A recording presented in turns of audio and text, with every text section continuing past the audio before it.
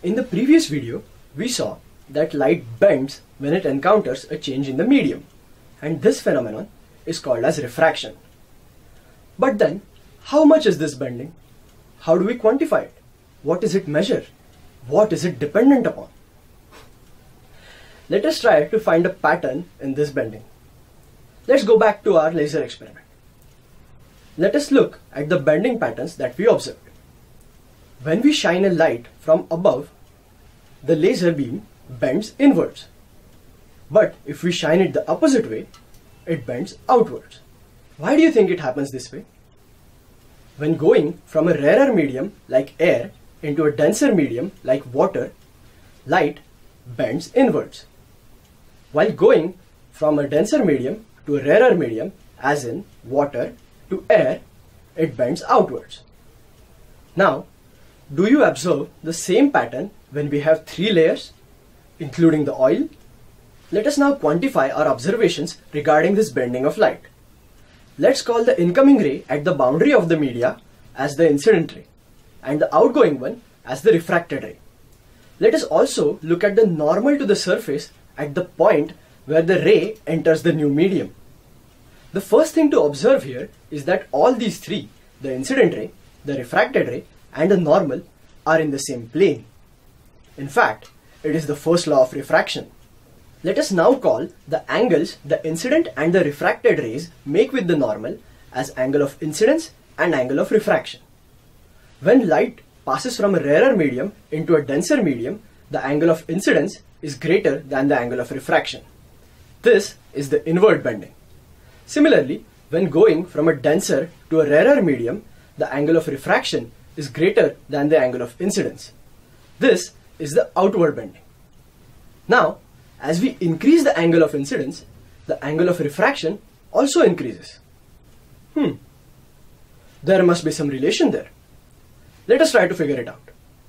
Let us now do the experiment described as activity 3 in the textbook. Keep a glass slab on a blank paper and draw its outline PQRS. Draw an inclined straight line on the side PQ so that it intersects PQ at N. Pierce 2 pins vertically at 2 points A and B along this line. Look at the pins A and B from the opposite side of the slab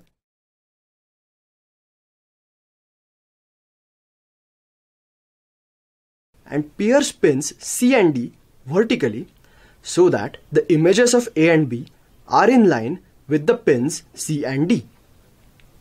Now remove the slab and the pins and draw a straight line going through the points C and D so that it intersects SR at point M. Join points M and N. Now let us observe what is happening here. The incident ray is AN and the emergent ray is MD. Emergent ray is not quite along the incident ray, right? It seems to be shifted a bit. In fact, it is exactly parallel to the incident ray. How did this happen? The light ray inside the glass slab must have travelled along NM.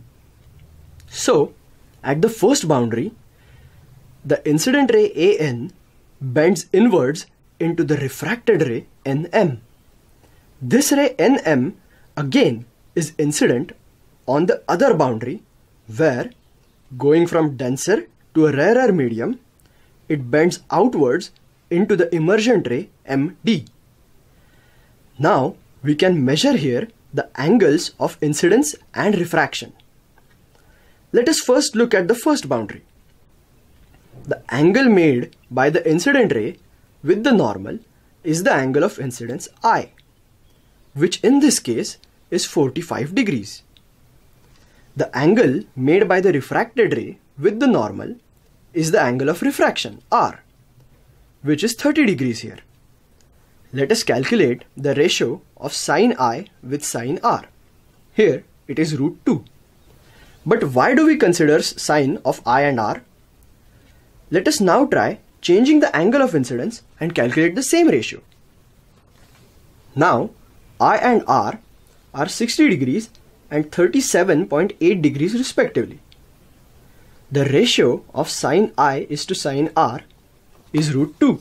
Oh, it's the same ratio, right? Let us try a few more angles. You will find that this ratio is the same for all of them.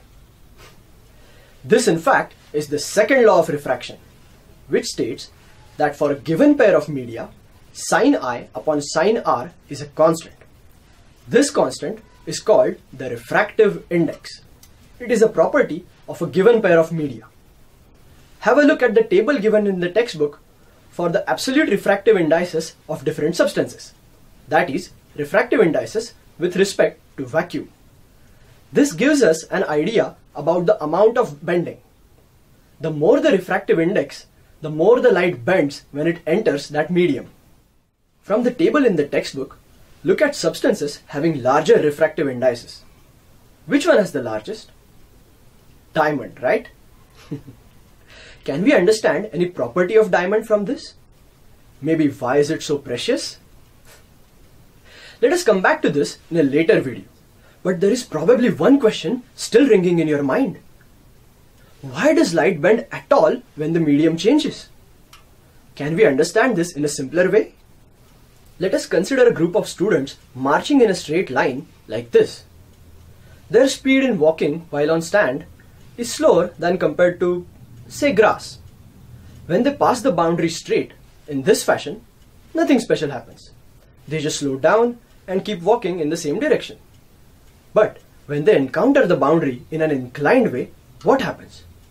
The students who enter the sand first slow down before the others at the far end have entered it. And what this ends up doing is that the students change direction and then keep going straight. In other words, they undergo bending. Anything sound similar to the bending of the ray of light? Indeed, the speed of light is different in different media, less in denser and more in rarer. This marching line of students is analogous to what is called the wave front of light. When it is incident in an inclined way onto a boundary, because of the different speed it has in the new medium, it indeed bends. Interesting, isn't it? So, the amount of bending is also related to the speed of light in the two media, V1 and V2. In fact, the refractive index, which is the measure of refraction, can also be related to these two speeds. It is the ratio of V1 and V2, the speed of light in the first medium divided by the speed of light in the second medium along the ray.